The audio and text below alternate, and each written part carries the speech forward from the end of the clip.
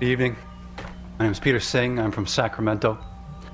Sometimes the truth requires standing the facts you think you know on their head.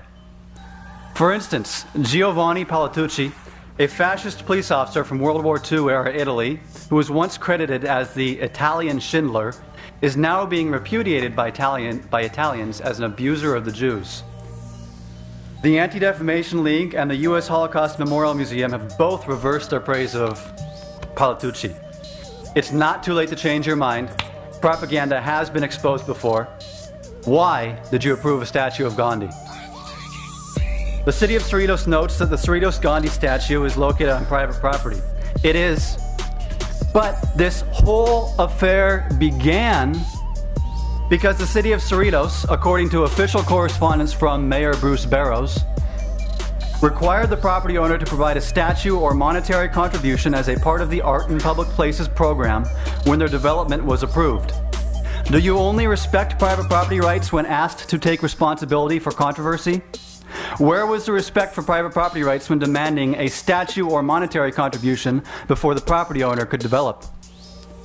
Where was the discernment? Gandhi was a Hindu religious preacher who said, "Caste is necessary for Christians and Muslims as it has been necessary for Hinduism and has been its saving grace." Gandhi was an advocate of racial segregation of blacks in pre-apartheid South Africa. Gandhi was also a man who, late into his 70s, forced his 18-year-old grandniece Manu and his 17-year-old grandniece Abba to sleep naked with him on a nightly basis to test his commitment to celibacy. In one of the world's premier examples of twisted logic, Gandhi asked, "If I don't let Manu sleep with me, though I regard it as essential that she should, wouldn't that be a sign of weakness in me?" Today, Gandhi would be tossed in prison if caught doing such a thing in Cerritos. Perhaps most compelling is that Gandhi never once visited the USA. He has no ties to this country whatsoever. Have you heard of Dr. Bhimrao Ambedkar? Tonight, I know you have. He was a so-called untouchable from India, the lowest of the low in the Hindu caste system, which has poisonously divided that subcontinent's society for centuries. He arrived in America in 1913, 100 years ago this year, to study at Columbia University. While in the U.S., Dr. Ambedkar was molded by American freedom movements.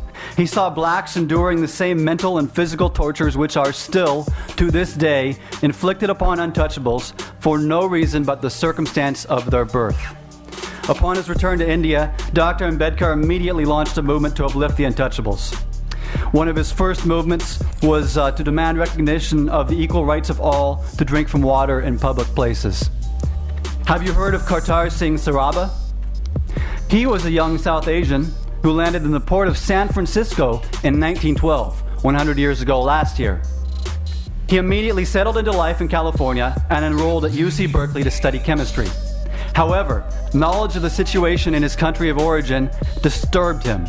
The British were brutally occupying India, and Saraba said, "Indians are citizens of a slave country."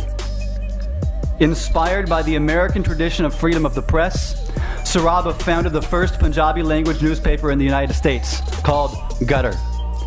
In fact, this talented young man published in 6 languages total. The printing press, which he personally operated, is preserved in Stockton, California. Once again, inspired by stories of our nation's revolutionary founders who treasured the principles of liberty and self-government, Saraba decided to return to India in 1914 to launch India's independence movement. At the age of 19, this young Californian, who I reiterate, launched India's independence movement, was hung by the neck until dead by the British because he loved America's traditions of freedom. So, these are men worth honoring. These are people that are actually connected to America. Most importantly, these are people who never campaigned for racial segregation. These are people who never praised Hitler. And these are people who did not sexually exploit their young female relatives. A little discernment may have been helpful in considering which South Asian should be honored with a statue in Cerritos. Mayor Barrows also wrote, "The Fine Arts and Historical Commission and the City Council received and approved the statue. Well, Mr. Mayor, what prevents you from changing your mind? Thank you for your time.